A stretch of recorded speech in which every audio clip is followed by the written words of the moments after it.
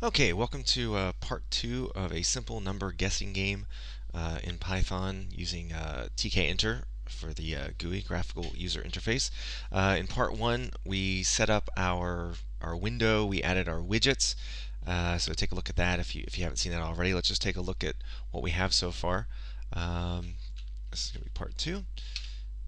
So we have our window, our root window, we called it. We have a label called title. We have a label called result. We have a button called check. And right now, if I click that button, it quits the root window, which closes the program. We also have a button called reset. Does the same thing currently, but we're going to change that in a little bit. And we have a text input box where the user can guess whatever number they want to enter. So let's kill that.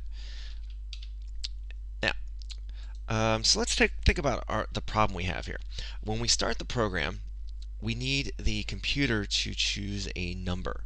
So I'm going to call that computer guess. And for now, I'm just going to hard code. I'm going to say the computer guess is 7. It's always going to be 7. Okay? So what we need to do is when the user clicks the check button, it will check the user's guess versus the computer guess. Okay. So we need to make a function for that. So I'm going to define the function. I'm going to call it check. We're not passing any parameters or values along in this case. Okay. So the first thing we need to do is we need to get the value from text guess, okay, which is this widget here. To do that, we use the get method. So I'm going to create a variable and call it user guess equals text guess, and we're going to use something called the get method. Get. Okay. And what that will do is it will assign whatever value is typed into that text box. That will go into user guess. Now the thing we have to be careful of here is that this value is going to be a string value. But because we're doing numbers, we're going to need to convert that string into an integer, because the computer guesses are from, in this case, 1 to 10. So these are all integer values. So I'm just going to use the int method, and that will make our user guess an integer. So now it comes down to like a lot of basic logic. Okay, so we need to determine if the user's guess is higher, lower, or is it just right? So we'll use some if statements to do that. So if user guess is less than the computer guess, okay, and basically we'll be printing out a message here. So I'm going to make a variable called message. So if my guess is lower, then I should print higher. I'm going to use an elif statement, because these are all exclusive possibilities. User guess is greater than the computer guess. The message is going to be,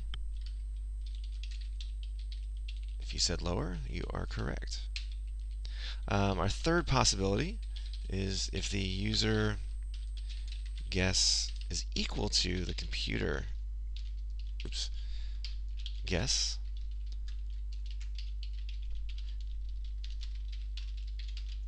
correct. And when I do this, I always like to add an else statement, even though it must be lower, it must be higher, or it must be equal. This helps us find when there's kind of an error in the program. It might make my message equal to something went wrong.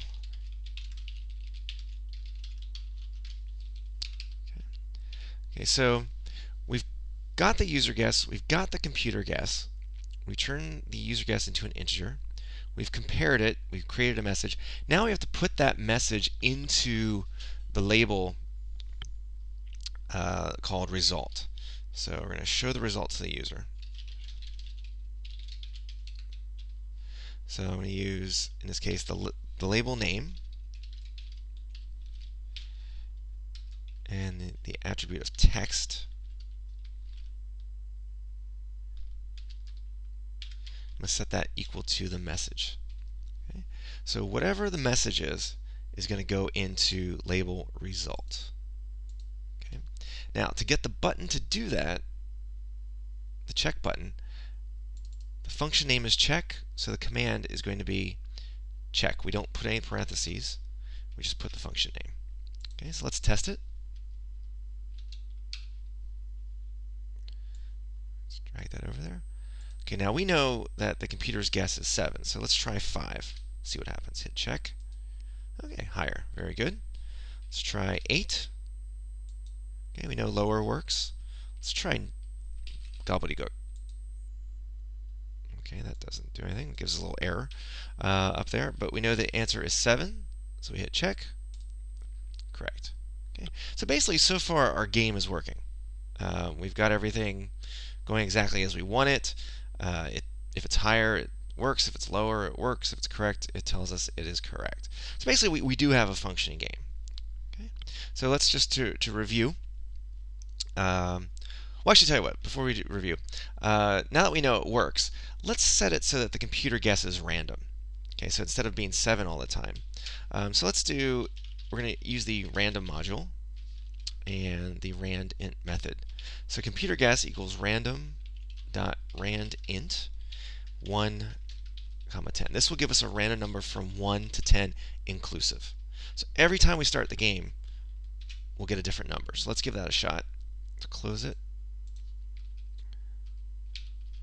Run it.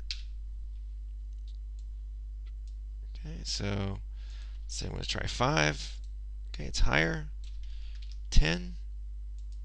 Correct. Okay, yay me. So the problem is it's always going to be 10. Okay, so we'll talk about how to reset it in our next video. Okay, so to review, we've got a random computer guess. We've created a function called check that is called when we click the check button. It gets the value from this text box, text guess, an entry box, whatever you want to call it. We use a few if statements here to see is the user guess lower or higher. Created a variable called message for what we want to print out and show to the user. And then once that's done, we show that message inside of this label. Okay, in the next video, we'll talk about how to reset the game and start over from scratch.